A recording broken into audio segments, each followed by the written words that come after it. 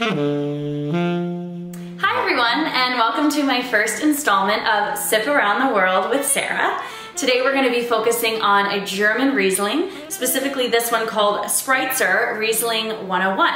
So first, just a couple fun facts about the German wine region in general. Germany has some of the most northern, some of the coldest, and some of the steepest wine regions in the world, which can make it really fun for people having to pick those grapes in the middle of winter. Riesling is definitely what Germany is known for. It is the most highly planted grape, known for low alcohol, high acidity, and really aromatic, beautiful minerality in their wines. The most highest planted red grape is Spätburgunder, which is German for Pinot Noir. So I think that's kind of a fun little name if you know your Pinot Noir as well. So starting with this bottle, you can see that it's shaped in a flute shape, which is very traditional for Rieslings in Alsace, France, and really kind of any Rieslings now will be shaped in this flute bottle. And really simple on the front, you just see Spreitzer, which is the name of the producer. And I know that because on the back, it says Weingut Joseph Spreitzer. And by the way, excuse all of my German throughout this entire video. Not my fault. And so Weingut means wine producer, you know, the wine maker, and that's Joseph Spreitzer, who the wine is named after.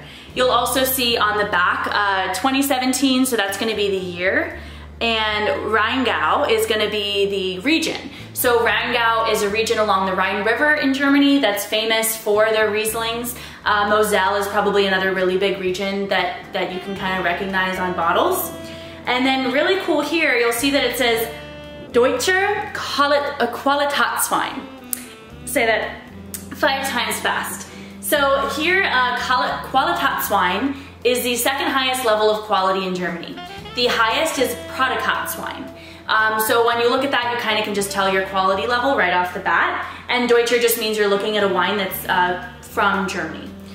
You'll see an AP number listed on any German wine. The Germans are very organized people, so they actually have an approval number on every single wine, so that if you look up that number, you'll always be able to find that exact bottle again, when it was approved, and wine of origin facts, and all sorts of facts you need to know about your wine. You'll see still wine. Österreich on the back is going to be the village that this wine was made in. Contains sulfites. That's a warning that all wines pretty much have to tell you about. And then here you'll see the alcohol is 11% by volume, which is actually pretty high end for a German Riesling. I would say the average alcohol can be 7–8%. Because it is a colder region, the grapes don't get as ripe, meaning that the alcohol level is lower as well. But in the Rheingau, it is one of the warmer regions, and they're able to get their grapes a little riper.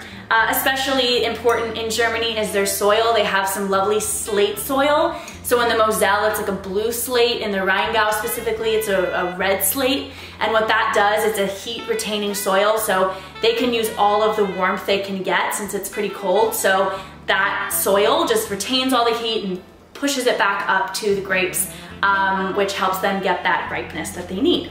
So now to the fun part, let's taste this German Riesling. Looking at it, you can just see that it's clear, pale, like a pale straw yellow. And then when you look for the little alcohol coming down, you can see that it's pretty low alcohol. And then when I give it a nice sniff, I would say this is like a medium to low intensity on the nose. And it's, what jumps out at me right away is kind of like citrus, lemon, and then a lot of like stone fruit, like wet stone kind of qualities, which is usually what you think of when you think of a wine that has high minerality. Maybe even a little bit of grapefruit here.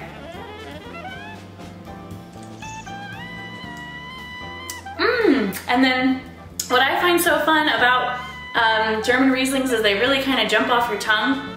I'm still getting that bright citrus, like again, lemon, grapefruit, wet stone. My mouth is definitely watering, so I'd say high acidity wine. And then there's like a little bit of that residual sugar, that little sweetness in the wine as well, which makes this a lovely pairing wine with Indian and Thai food. Anything that has a little bit of a spice that sweetness will cut right through any of that spice and be a perfect little cleanser in between your bites.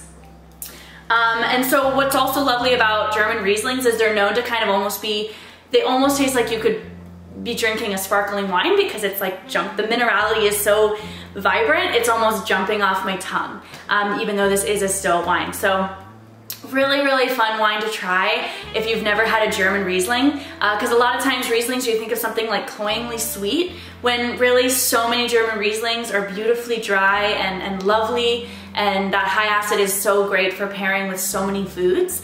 So I would definitely go to your store and try to find some fun German Riesling next time you're shopping. This one specifically I got for $14.99, so not bad at all for a Qualitätswein, lovely Riesling, and I got it from K&L Wine Merchants if you're looking.